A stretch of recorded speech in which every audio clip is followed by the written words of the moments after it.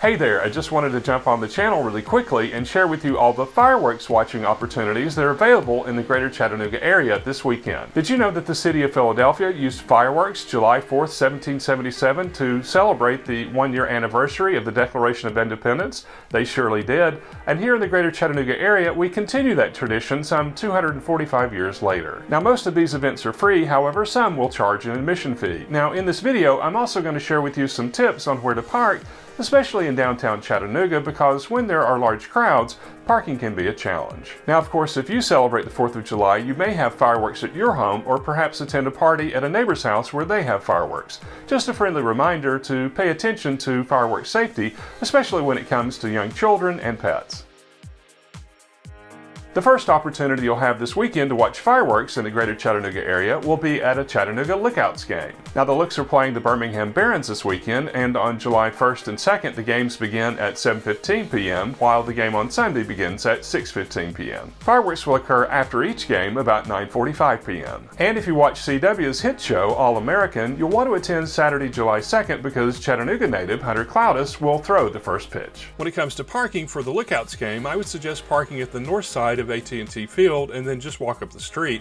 However, if you need handicap accessible parking, I would get off of West 3rd Street because there's some handicap accessible parking available there right in front of the gate. Now, the best way to get tickets, in my opinion, is to go to milb.com/Chattanooga, and there you can order tickets online. Now, lower box seats are $11, upper box seats are $13, although you can purchase tickets at the gate.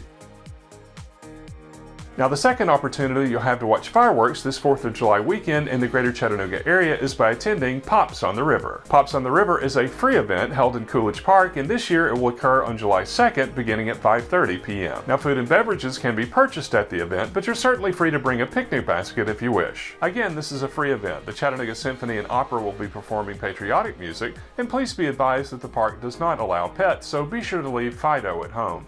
Also, they're forecasting 90-degree temperatures, so you may want to dress appropriately. As I mentioned, the event will be held in Coolidge Park, and typically I would suggest that you park at the large parking lot right across from Chattanooga Theater Center, but that whole area is going to be closed off beginning at 4:30 the day of the event. However, the drop-off point for the shuttle service is going to be located right there at the Chattanooga Theater Center. Now, shuttle service parking to the event will be located at 451 Lookout Street on the south side of the river, and that's going to cost $10 and run from 5 to 11 p.m., but that might be a really great option as opposed to scrambling for parking on North Shore. The third opportunity to watch fireworks in the greater Chattanooga area the 4th of July weekend is Soddy-Daisy's Independence Day celebration, which will be held July 2nd from 9 a.m. to 10 p.m. Now, this is also a free event. It lasts all day. They'll have a car show and food vendors and tons of fun for families and kids. Fireworks will begin at 9:45 and conclude about 10 o'clock. And the fourth opportunity to watch fireworks this 4th of July weekend in the greater Chattanooga area is in the city of Chickamauga, Georgia. Chickamauga is partnering once again with the Tennessee Valley Federal Credit Union, and their event will be held also on July 2nd, beginning at 4 o'clock p.m. and ending at 10:30 p.m. Fireworks will occur at 9:45 p.m. This event will also feature live music, crafts, and food and beverages for purchase. If you want to find the location using an app, just plug in 200 Gordon Street, Chickamauga, Georgia. The fifth opportunity to watch fireworks this 4th of July weekend in the greater Chattanooga area is the Catoosa County Fireworks Fest. That will also occur July 2nd from 1 to 9:30 p.m. Now, this is also a free event. It will occur at the Northwest Georgia Amphitheater. Just plug in to Catoosa Circle. Now, this event will also include food and beverages for purchase, live music, crafts, plenty of fun for kids, and the fireworks will go off about 9:30. The sixth opportunity to watch fireworks this 4th of July weekend in the greater Chattanooga area will occur in the city of Collegedale, Tennessee. Collegedale will host its annual Freedom Celebration Sunday, July 3rd from 4 to 10 p.m. The event will be held in the Commons, 4915 Swinyer Drive. This is also a free event that will feature food vendors, live music, a petting zoo for kids, and the fireworks should begin about 9:30.